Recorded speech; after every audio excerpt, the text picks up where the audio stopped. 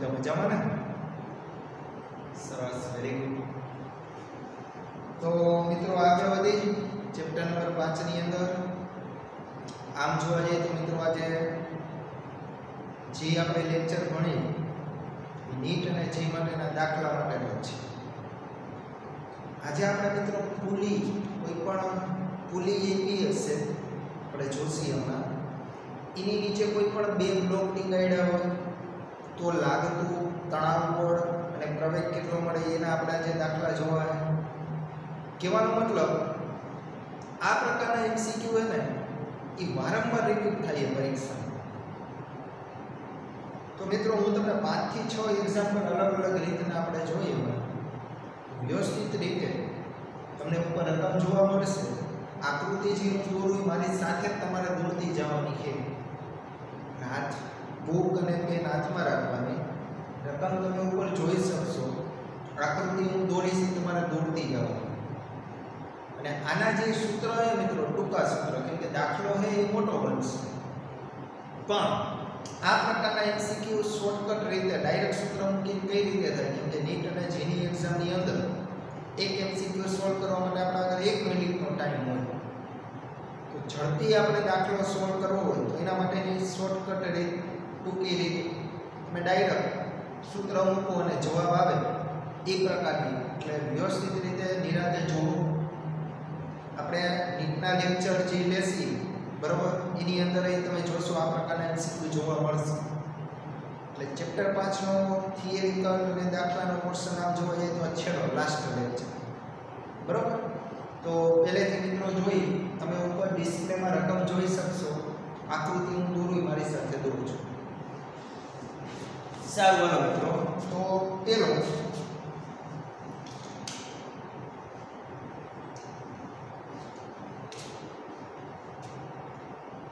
ઉપર રકમમાં મિત્રો ધ્યાન આપજો. પહેલા શું પૂછેલું એ જો ઘર્ષણ રહિત ગરગડી પરથી પસાર કરેલી દોરીના એક છેડે 50 કિલોગ્રામ અને બીજા છેડે 30 કિલોગ્રામ દળના પદાર્થ લટકાવેલા છે. તો આ તંત્રનો પ્રવેગ કેટલો હશે અને એને જીની કિંમત 10 મીટર પ્રતિ સેકન્ડ સ્ક્વેર લેવાની. હવે આકૃતિ એને કંઈક આવી, એક આ દ્રઢ પદાર્થ,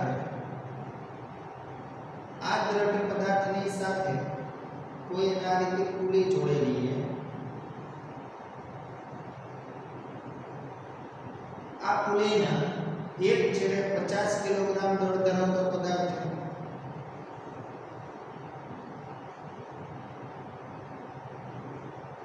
અને બીજા છેડે મિત્રો 30 કિલોગ્રામ દળ ધરાવતો પદાર્થ. હવે આયા શું કામ આવ્યું તો એટલી તો ખબર પડે, આનું દળ વધુ એટલે નીચે હશે. હા ને, આ 30 કિલોગ્રામ દળ ધરાવતો પદાર્થ આવી કઈ આકૃતિ છે. ઓકે, હવે આ દોરી એ મિત્રો હવે દેખીતી વસ્તુ એ દોરીમાં તો કંઈક તણાવ બળ તો લાગતું જ હશે. અહીંયા આપણે મિત્રો ખાલી પ્રવેગ મેળવવો. શું મેળવવો? પ્રવેગ. ઓકે, તો અહીંયા જો મિત્રો દળ આપેલા M1 દળ એ મિત્રો 50 કિલોગ્રામ, M2 દળ રકમમાં આપેલું છે 30 કિલોગ્રામ. રકમની અંદર g ની કિંમત એને આપી દીધી કેટલી આપી? 10 બરાબર. તો અહીંયા g ની કિંમત આપણે આપેલી છે 10 મીટર સેકન્ડની -2 ઘાત. તમારે મિત્રો પ્રવેગ મેળવો.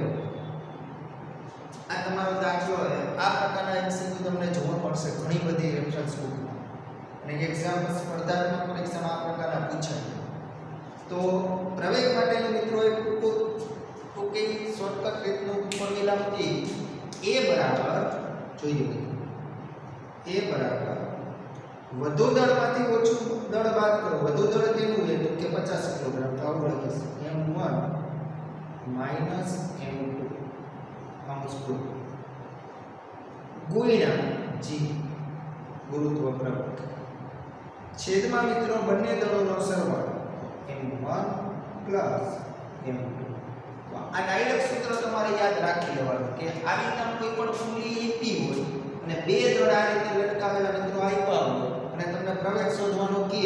અહીંયા મેં M1 - M2 કર્યું એવું જરૂરી નહીં, M2 - M1 એ કરી શકો ટૂંકમાં કહું તો આ ગોખવાનું નથી, વધુ દળો જે હોય ને એમાંથી નાનું દળ બાદ કરવાનું, આવું યાદ રાખવાનું. બરાબર. ચાલો એ હમણાં m1 એ મિત્રો 50, m2 એ 30, છેદમાં બંનેનો સરવાળો, ઉપર ગુણાકારમાં મિત્રો g એટલે 10, તો 50 માંથી 30 બાદ થઈએ એટલે 20, 20 ગુણ્યા 10 એટલે 200, 200 ભાગ્યા 80 આવશે મિત્રો. આ 0 0 કેન્સલ, 8 દુ ને 16 એટલે કાંઈક સમથિંગ 2.5 કેટલો આવે જવાબ જો 2.5 અને પ્રવેગનો એકમ આવશે મીટર સેકન્ડની માઈનસ 2. મિત્રો આ તમારો આન્સર આવી ગયો જોઈએ. એકવાર નિરાતે જુઓ, આન્સર આવી ગયો તમારો, મગજમાં બેઠું. હજી એક દાખલો દઉં આ જ રીતનો, તમે મારી સાથે જ ભણજો. બરોબર. પ્રવેગ છે એક રીત છે આના રીતનો, પાછો એક આપણે જો બીજાની રકમ ડિસ્પ્લે જોઈજો. 5 કિલોગ્રામ અને 10 કિલોગ્રામ દળના બે બ્લોકને આકૃતિમાં દર્શાવ્યા પ્રમાણે ગરગડી સાથે જોડેલા, તો આ તંત્રનો પ્રવેગ કેટલો હશે? આવો પ્રશ્ન. વસ્તુ વાત છે દ્રઢ પદાર્થ, એની સાથે કોઈ ગરગડી આ રીતે મિત્રો જોડેલી છે. 5 કિલોગ્રામ અને 10 કિલોગ્રામ, એનો મતલબ એવો થયો 10 કિલોગ્રામ છે ત્યાં ક્યાંક આવશે આ 10 કિલોગ્રામ. આ મિત્રો 5 કિલોગ્રામ નો પદાર્થ, 5 કિલોગ્રામ જો પાકું. હવે મિત્રો અહીંયા લખી દો m1 કેટલું હોય જોવો છો કે તો આપણે 10 કિલોગ્રામ લઈ લઈએ. m2 કેટલું હોય તો કે 5 કિલોગ્રામ. g ની કિંમત કેટલી મિત્રો તો કે 10 મીટર સેકન્ડની માઈનસ 2. ચાલો પ્રવેગ મેળવો. હવે આવશે આને કોઈ પણ રીતે આ રીતે દાખલો આવડે. હવે પ્રવેગ મેળવવો હોય તો પ્રવેગની આ જ ફોર્મ્યુલા હવે મોઢે બોલવા ટ્રાય કરજો.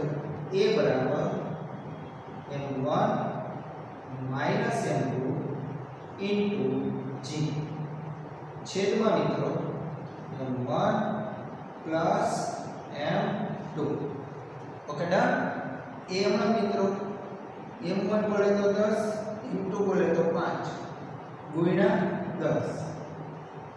સારું, 10 પ્લસ 5 એ એમનો મિત્રો ઉપર 5 એટલે 50 છેદમાં મિત્રો 15, 15 તેરી 45 એટલે કંઈક 3 આવશે અને પોઈન્ટ 5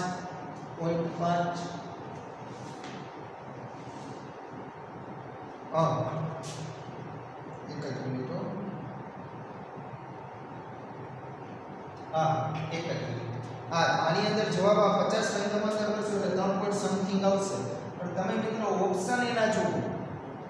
જો આપણે દાખલો ગણી નાખ્યો સાચો જ છે, પણ તમે આના ઓપ્શન જુઓ ઉપર તો મારે આની અંદર g ની કિંમત આપેલી નથી રકમ. g એમનો રાખવાનો ચારે ઓપ્શન જોઈજો. સાચો જ છે ફોર્મ્યુલા બરોબર, પણ g એમનો રાખો. g ની કિંમત આપણે જે 10 મૂકી એની એમનો રાખવાની. આ પ્રમાણે ઓપ્શન આપેલો. કાઈ વાંધો, g ની કિંમત નથી મૂકી આપણે. તો અહીંયા શું આવશે બોલો જો. એ હમણાં આ 5 અને મિત્રો અહીંયા શું આવ્યું g છેદમાં કેટલા આવ્યા બોલો 15.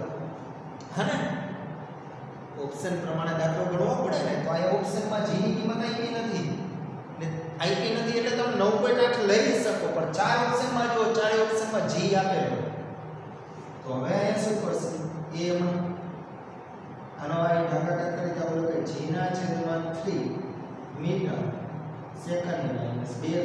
આ રીતે ઓપ્શન આપેલા હોય તો આ જવાબ આવશે g ના છેદમાં આવશે ને બધાને. ઓકે સારું. હવે વધશે આ પ્રવેગનું સૂત્ર મગજમાં નાખી દેજો. a બરાબર m1 m2 છેદમાં m1 m2 અને ઇન્ટુ આખા કૌંસના ગુણાકારમાં શું આવશે g. બરાબર. સારું. ત્યારબાદ હવે ત્રીજી ફોર્મ્યુલા આપણે જોઈએ. રકમ ઉપર તમે ત્રીજાની જોઈ શકો છો મિત્રો, નિરાંતે જોઈએ. જો આકૃતિમાં દર્શાવ્યા પ્રમાણે ઘર્ષણ રહિત ગરગડે પરથી એક હલકી દોરી પસાર કરેલી, જો તેના એક છેડે 6 કિલોગ્રામ અને બીજા છેડે 10 કિલોગ્રામ, એક છેડે 10 કિલોગ્રામ અને બીજા છેડે 6 કિલોગ્રામ લટકાવેલા પદાર્થ હોય તો દોરીમાં ઉદ્ભવતું તણાવ બળ શોધો. દોરીમાં ઉદ્ભવતું તણાવ બળ શોધો. આવો કંઈક પ્રશ્ન અહીંયા આપેલો છે. બરોબર? સારું, જોઈએ આવી કંઈક રચના આવી. હવે અહીંયા તણાવ બળ જોયો. આગળ વધે અહીંયા 10 કિલોગ્રામનો પદાર્થ, અહીંયા મિત્રો 6 કિલોગ્રામનો પદાર્થ. આવી આકૃતિ આપી દો તમને હું તો પ્રવેગ શોધો. હવે તમને બધાને આવડે છે જે બોલું એમ છે. પ્રવેગ તમને હવે આવડી જશે. આમાં પ્રવેગ નહીં, અહીંયા તણાવ બળ શોધવું. છતાં આપણે પ્રવેગ પછી શોધ મેળવી લઈએ. પેલા લખાવી દઈએ. દળ m1 કેટલું છે બાળકો? 10 કિલોગ્રામ. દળ m2 કેટલું છે? 6 કિલોગ્રામ. અહીંયા જેની કિંમત આપેલી નથી રકમમાં, તો તમે કેટલી લઈશો? 9.8 મીટર સેકન્ડની માઈનસ 2 ઘન આટલી કંઈક. હવે યાદ રાખજો મિત્રો, તણાવ બળનું સૂત્ર. તણાવ બળ T બરાબર 2 ગુણ્યા m1 ગુણ્યા m2 ગુણ્યા g છેદમાં m1 પ્લસ m. આ વખતનું સૂત્ર બેસી ગયું. જ્યારે કોઈ પણ આવો દાખલો આપે ને એમ કે આ પુલી વાળો દાખલો આવે ને એમ કે તણાવ બળ T શોધો, તો આમાં પ્રવેગ જ હતો. પણ હમણાં હું તમને કહું આ બંનેમાં મને તણાવ બળ શોધી દો. હવે તમને આવડશે. અત્યારે આ દાખલા પેલા તણાવ બળ T મેળવી તો તણાવ બળ T કેમ 2 m1 બળ હતો 10, m2 બળ હતો 6, g ની કિંમત 9.8, 10 ને 6 એટલે અહીંયા આવશે 16. અહીંયા 20 ગુણ્યા 6 એટલે 120. આને ને ગુણ્યા 9.8 છેદમાં મિત્રો 12. આનો સાદો ઉપાવ તો એટલે 75 પોઈન્ટ કંઈ સમથિંગ જવાબ આવશે. 75.3 પાછળ એકમ તણાવ બળ બળ હોય તો મિત્રો શું આવશે? D. આપણી સમજાઈએ તો તમારે મિત્રો આ સૂત્ર યાદ રાખવું ખાસ. આવા દાખલામાં તણાવ બળનું સૂત્ર, પછી આવા દાખલામાં પ્રવેગની ફોર્મ્યુલા. આના દાખલા મિત્રો હવે હું એમ કહું તો પ્રવેગ શોધી દીધો. હવે આવડશે. આ બોલો હવે આ એને જોવાનું મોઢે કેવું પ્રવેગનું સૂત્ર શું આવશે? a બરાબર m1 m2 ગુણ્યા g છેદમાં મિત્રો m1 પ્લસ m2. ચાલો a1 બોલો m1 એટલે 10 માઈનસ કેટલા કરશો? 6 પાકું. ને આ રીતે અત્યારે g ની કિંમત અહીંયા આપણે 9.8 અને આ મિત્રો 10 માઈનસ 10 પ્લસ 6 a1 અહીંયા 4 મિત્રો 9.8 અહીંયા 16 કોઈ કઈ વાંધો પાકું. અહીંયા મિત્રો 9.8 આ 4 અહીંયા એટલે એને 4 ગુણ્યા એટલે તમને ખ્યાલ આવે તો 2 પોઈન્ટ સમથિંગ કઈ જવાબ આવશે. તો 2.4 કરું અને પાછળ મીટર સેકન્ડની માઈનસ 2 ઘન. આ 2 પોઈન્ટ સમથિંગ કઈ આવશે તો એલસીએમ જોઈ લો. જો આ પ્રવેગ મળી ગયો. આ દાખલામાં પ્રવેગ શોધવાનો કે તોય મળી જાય અને તણાવ બળ દીધું. હવે મારે પ્રશ્ન એ આમાં તણાવ બળ દીધું હોય તો હવે આવડે જ કેમ આવડે? હે આમાં તણાવ બળ દીધું હોય તો તમે શું કરે? આવડી જાય? વિચારો વિચારો ફટાફટ. 2 મિનિટની અંદર આની અંદર તણાવ બળ D શોધી દો. આ દાખલા આની અંદર તણાવ બળ D મેળવવા માટે આ g ની કિંમત એક કામ કરજો મૂકી દેજો. કેટલી લઈ લેજો? 10 લઈ લો. g ની કિંમત આમાં 10 લઈ લો. તણાવ બળ D શોધવામાં g ની કિંમત 10 લઈ લો. હાલો મેળવો. અને આમાં તણાવ બળ D મેળવવા માટે g ની કિંમત 10 લઈ લો. આ બે ની અંદર તણાવ બળ તમારે એક્સ્ટ્રા કરીને આપણા બેમાં રકમમાં પ્રવેગ મેળવવો તો પણ એક્સ્ટ્રા કરીને બંનેની અંદર તણાવ બળ મેળવી. આ એક્સ્ટ્રા કરીને જો પ્રવેગ આ રીતે મળશે. સમજાય છે બધાને? હાલો ચાલો રાખો ફટાફટ કરો સાથે પછી આગળ વધો.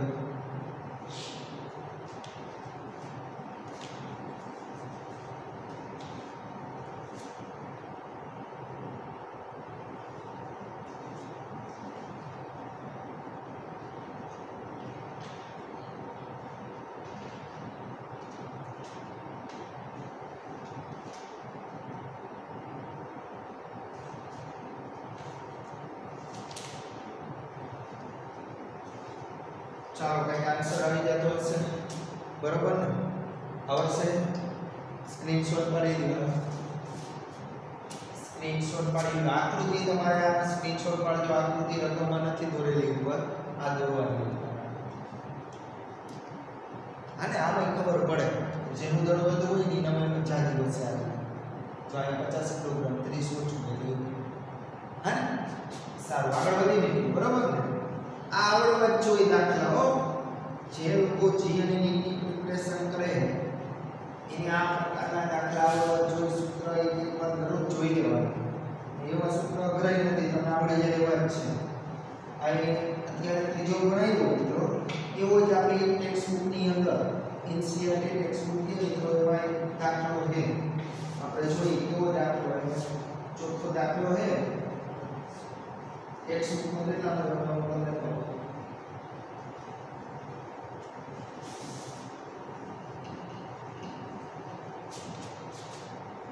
તો સ્વાધ્યાયનો 16મો દાખલો છે ટેક્સ્ટ બુકનો. ખાસ મગજમાં રાખવા. સ્વાધ્યાયનો 16મો દાખલો અને તમારો અત્યારે જે ગણાવો એ ચોથો દાખલો છે બરોબર. આજના લેક્ચરમાં મિત્રો હવે આ તમને આવડશે. રકમ તમે જોતા જાઓ, રકમ પૂરી કરું ત્યાં તમને આવડવાનું જોઈએ. 8 કિલોગ્રામ અને 12 કિલોગ્રામ દળના બે પદાર્થોને ઘર્ષણ રહિત ગરગડી ઉપરથી લટકાવ્યા. આ બધી રકમ ઉપર આપી છે. પ્રવેગ શોધો અને દોરીનું તણાવ બળ શોધો. 8 કિલોગ્રામ અને 12 કિલોગ્રામ એટલે વસ્તુ આવી ગઈ છે. આ પદાર્થ ગરગડે દ્રઢ પદાર્થ, આ ગરગડે. અહીંયા મિત્રો 12 કિલોગ્રામનો પદાર્થ હોઈ શકે. અહીંયા મિત્રો 8 કિલોગ્રામનો પદાર્થ હોઈ શકે. આ કોને 12 કિલોગ્રામ અને 8 કિલોગ્રામ જ કીધેલું છે ને. હા સાહેબ. તો બસ સિમ્પલ. આગળ વધતા રહેજો. દળ M1 બરાબર 12 કિલોગ્રામ, દળ M2 બરાબર 8 કિલોગ્રામ. G ની કિંમત મિત્રો આપી દો 10 જેટલી લઈ લો અત્યારે. ડન. ચાલો પ્રવેગ મેળવવો બોલી લો. A બરાબર M1 M2 into G upon M1 plus M2. હવે યસ ઓકે ગુડ. ચાલો દળ M1 બોલો મિત્રો 12 minus 8. G ની કિંમત 10 છેદમાં મિત્રો 12 plus 8. Ready okay. એ હમણાં ચાલો અહીંયા 40 છેદમાં મિત્રો એમાં 20 સાદું રૂપ આપ્યા તો પ્રવેગ મળી ગયો મિત્રો 2 મીટર સેકન્ડની -2 ઘાત. ટેક્સ્ટ બુકની અંદર સ્વાધ્યાયના 16માં ની અંદર પ્રવેગ મેળવો તો મળી. આ તો પાડો પાકો. હવે મિત્રો તણાવ બળ T મેળવો. તણાવ બળ T બરાબર હા સૂત્ર બોલો. તણાવ બળ T બરાબર હમણાં જોયું જો યાદ કરો મોઢે બોલો 2 M1 ગુણ્યા M2 ગુણ્યા G છેદમાં બાળકો M1 પ્લસ M2. હવે T હમણાં 2 હમણાં અહીંયા 12 ગુણ્યા 8 ગુણ્યા 10 છેદમાં મિત્રો 20 આવશે બધાને. ચાલો T હમણાં હાલો આ 10 અહીંયા 2 આ 2 કેન્સલ 12 ને 96. તો મિત્રો પાછળ એકમ શું આવશે ન્યૂટન. જો T બરાબર 96 ન્યૂટન. આવડે ને બધા મિત્રોને. તો અહીંયા સ્વાધ્યાયનો 16મો દાખલો પૂરો. આપણો આજે લેક્ચરનો ચોથો દાખલો.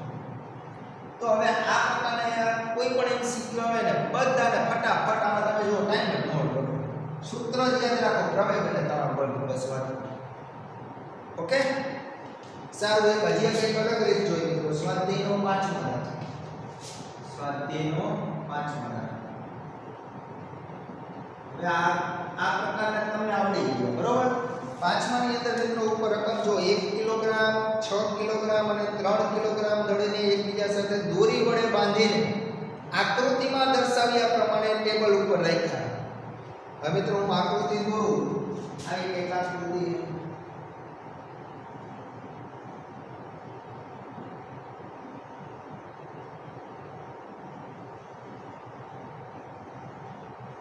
તમારા માટે દોરવાની છે. આ રીતે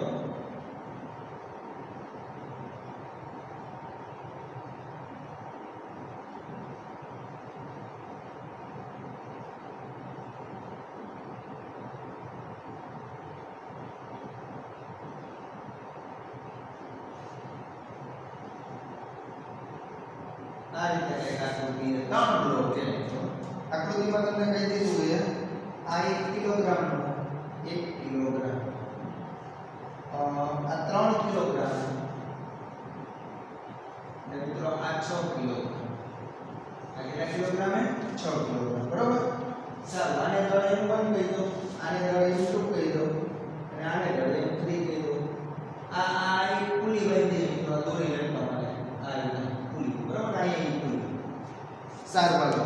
g ની કિંમત આપી તો તમને અહીંયા પ્રવેગ મેળવવાનું કીધું. પ્રવેગ કેટલો આવો પ્રશ્ન પૂછ્યો રકમની અંદર. સારું હાલો. હવે આગળ વધશે. બરોબર. સમજો. આની અંદર તમને રકમની અંદર આપણે શું મેળવવાનું? g ની કિંમત આપી દોરીમાં ઉદ્ભવતું પ્રવેગ મેળવો. પ્રવેગ.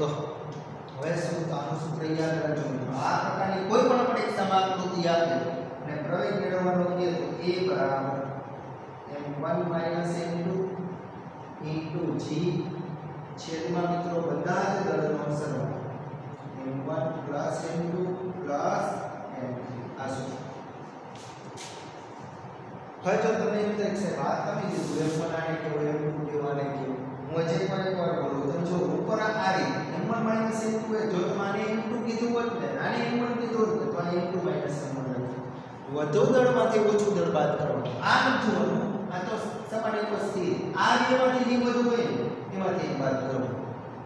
તો m1 બોલે તો 3 -1 g ની કિંમત 10 છેદમાં 3 + 1 + 6 m 3 માંથી 1 જાય એટલે 2 2 × 10 છેદમાં મિત્રો 10 તો a બરાબર જવાબ 2 મીટર સેકન્ડની -2. પણ આ ફોર્મ્યુલા મગજમાં નાખી દેજો. આવી કોઈ પણ આકૃતિ આપે પ્રવેગ શોધવાનું કે તો ડાયરેક્ટ શું m1 m2 * g છેદમાં m1 + m2 + m.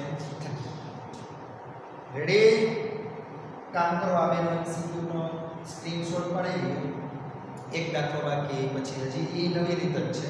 પેલા આ બેનો સ્ક્રીનશોટ પાડો.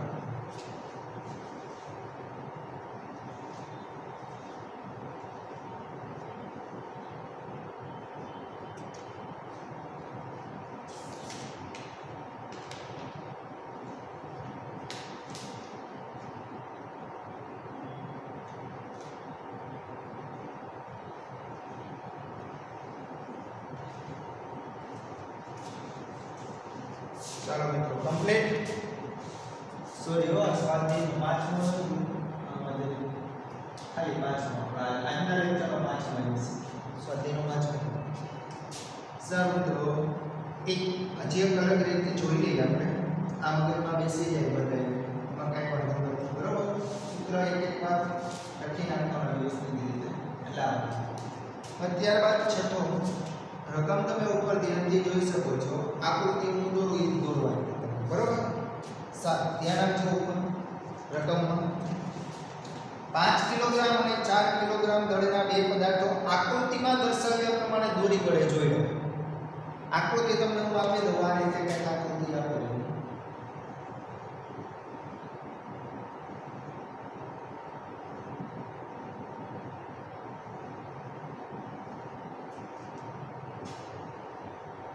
આ પુલી. બરોબર. આ દોરીની સાથે બીજો હવે આવ્યા ઓમાં જો 3 બ્લોક હતા. આમાં આ રીતે આપેલી. બરોબર. અલગ અલગ રીતે આપેલી. બરોબર.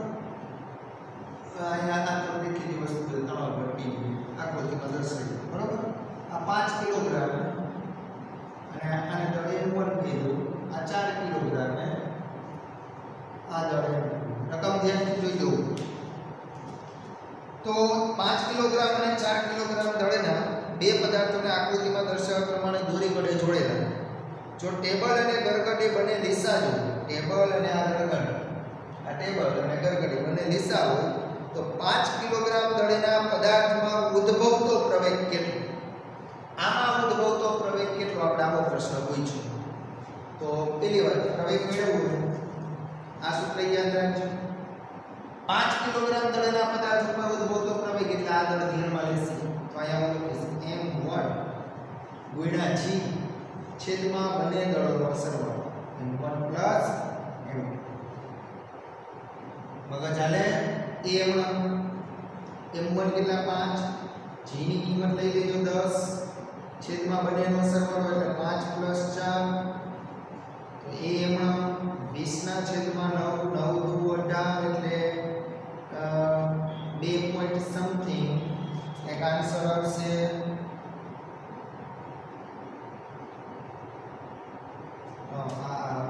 જોઈજો આ ભૂલ કે જોઈજો 10 × 5 એટલે 20 કેટલા આવશે 50 છેદમાં કેટલા આવશે મિત્રો 9 તો a બરાબર 9 × 50 = 45 એટલે 5.5 અને પ્રવેગનો એકમ શું આવશે મિત્રો મીટર સેકન્ડની -2 આ જવાબ આવી ગયો છે અહીંયા ચાર્ટ આકૃતિ પરીક્ષામાં આપેલી હશે એવું ન માનતા ઉપર રકમ એટલી છે આકૃતિ તમને પરીક્ષામાં આપેલી હશે 4 કિલોગ્રામ દળના પદાર્થ ઉપર કીધું તો અહીં શું લખે 4 × 10 છેદમાં 9 40 ના છેદમાં કેટલા આવે 9 9 × 36 તો 4 પોઈન્ટ સમથિંગ થાય જવાબ આવે તમારો આને સમજાય બધાને હવે આના રકમ અહીંયા પૂરી થઈ જાય પણ આની અંદર હું તો તણાવ બળ શોધો કેવું બળ તો તણાવ હવે એક્સ્ટ્રા કરીને આપણે આની અંદર તણાવ બળ મેળવી લઈએ કે એનું સૂત્ર આવડી ગયું